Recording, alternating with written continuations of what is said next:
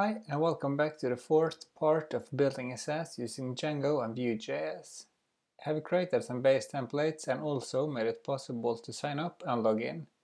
I will improve these later because they really need some TLC. I will build Sknil as a super simple MVP at first, and then I will start to improve it. MVP stands for Minimum Viable Product, and it means that I want to make a working version of the project first, and then I will start to make improvements. In this part, I will start to build the basic dashboard for the project. First, I will go to the command line and stop the web server. To create the dashboard app, I will first create an empty folder inside the apps folder called dashboard. To create the actual Django app, I write Python manage start app and then the name dashboard and then the location app dashboard. Hit enter.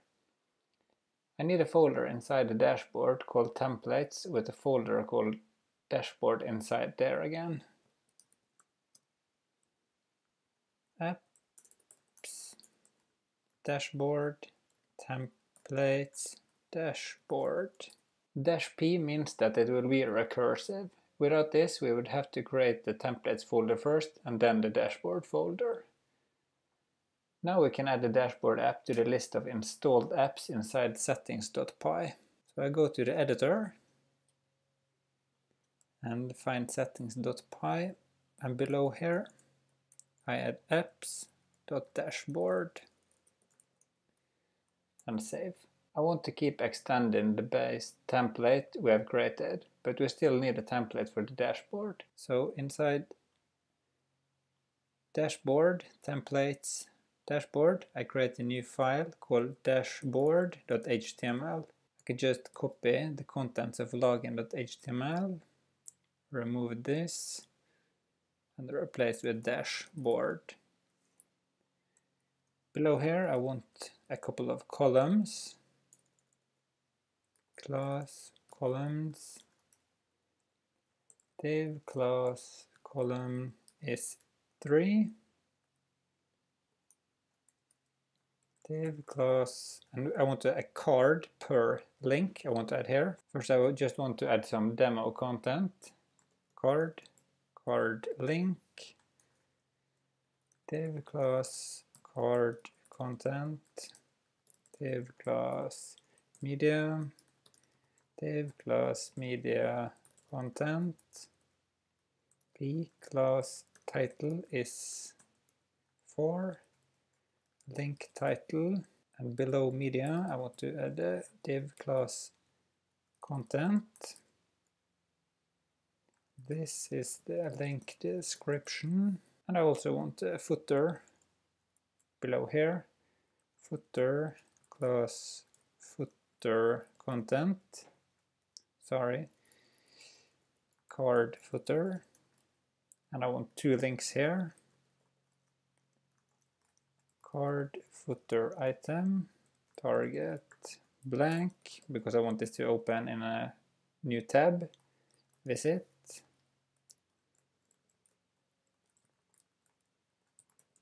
footer item, edit. And then I can copy this column,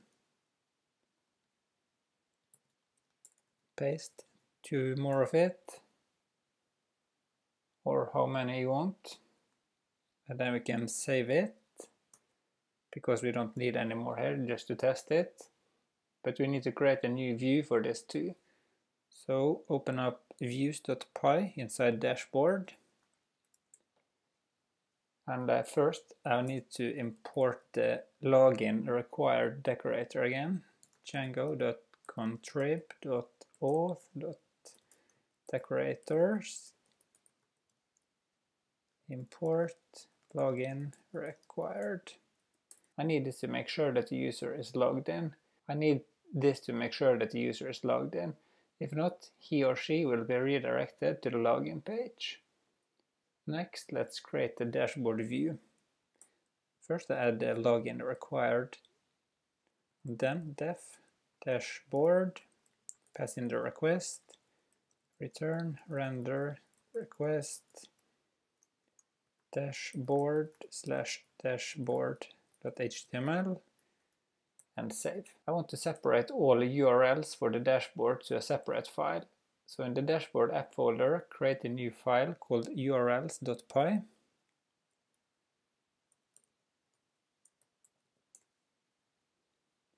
I need to import one thing from Django, from django.urls, import path, and I need to import the dashboard view we just created.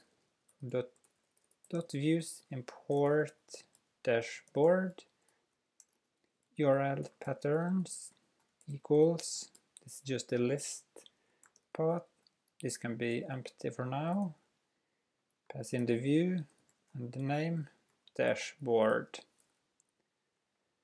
As you can see, the path is empty. I will show you why in just 2 seconds. Save this file and open up urls.py inside the SCNIL folder. It's this one. Inside the URLs pattern, I want to include the URLs file we just created.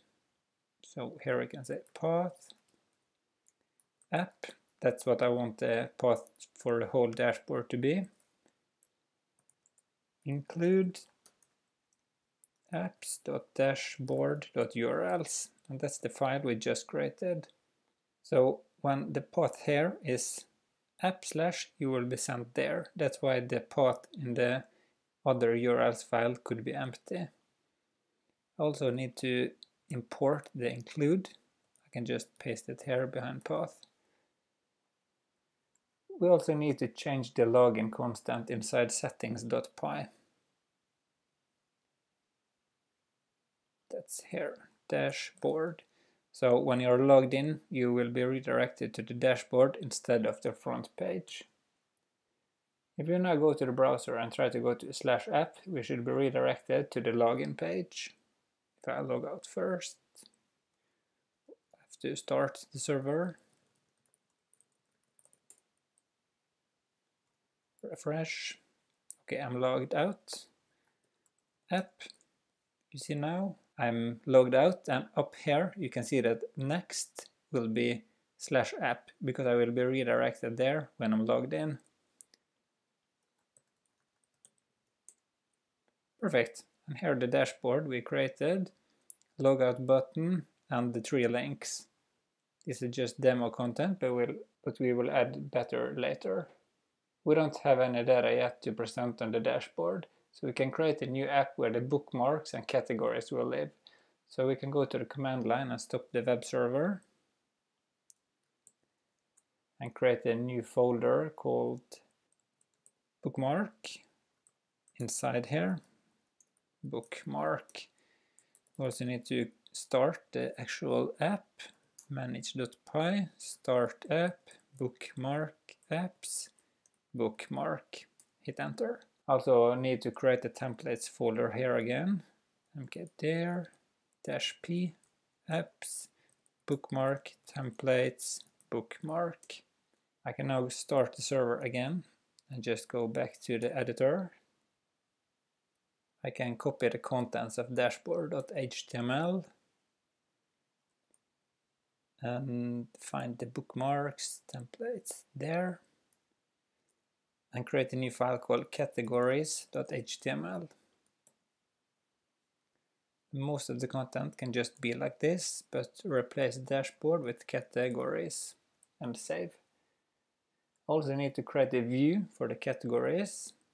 So I go to views.py and I need to import the decorator again from django.contrib.auth.decorators, import login required. And then I create the view. Add the decorator, def, categories, request, return, render, request, bookmark/categories.html, which is the file we just created. I also need to add this view to the URL pattern inside dashboard.urls. I don't want a separate URLs file just for this, so I scroll down there. Then I import the categories view from apps.cat bookmark.views import categories. Below here I can say path, categories, categories, name, categories. So now the URL will be app/categories. Then we can save. I also need to add the bookmark app to settings.py again. apps.bookmark. To test this, we can add the link to this page in the base.html file. Base.html. And over the navbar end, I create div class navbar start and add one link. URL and pass in categories. Categories. Also need to add a class to this one.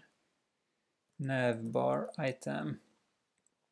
But we don't want to show this at all time, just for the users who are authenticated. So I can copy this if